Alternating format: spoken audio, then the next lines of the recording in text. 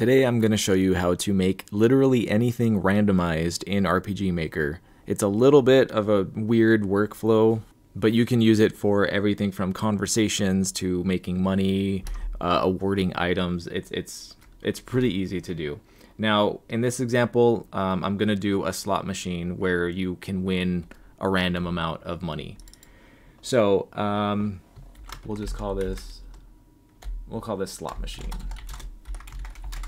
Now, first you're going to do a control variable, and I already made one. You see here, number 5, I just called it random number. So we can call it random, just so I do it along with you guys. So now down here, we're going to set to random, and this is where you can determine the amount of randomization you want. Literally, it could be 0 to 100, 0 to 1,000.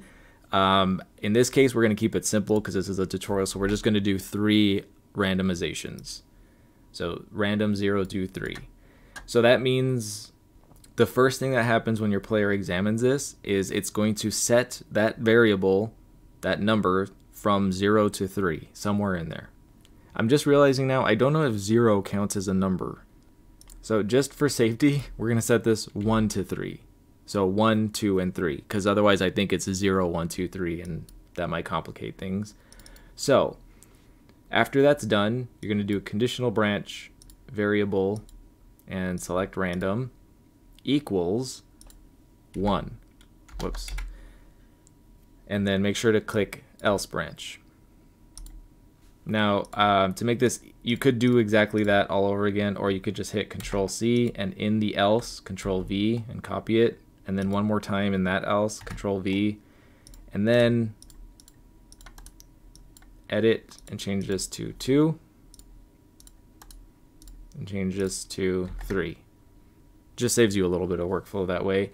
So now this is like rolling the dice. It's going to be 1 through 3. So if it's 1, this will happen. If it's 2, this will happen. If it's 3, this will happen. So let's say for a slot machine, there's a chance you could win money. So most of the time you don't, but if you roll a 1, you didn't win. But if you roll 2, you won $10. Yay. Now if you roll a 3, you won $5 million. Oh my god, wow. Okay, this is a very simple example, but now you're going to see how it works. Let's examine the slot machine. You won $5 million. Oh, you didn't win. You won $10. So you see it's randomized. 10, you didn't win. You won 10, you didn't win. You won 5 million. So there you go.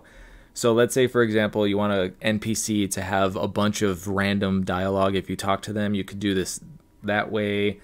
If you win something from a chest and you want the player to get a random item that they don't know, maybe all your item chests will be randomized, you can do it that way. But that is essentially how you randomize things in RPG Maker. Just control that variable and roll the dice. I hope that was clear. I hope I didn't go too fast, but yeah. Let me know if you guys have any other requests for RPG Maker tutorials. I'll do my best, and I'll see you guys in the next one.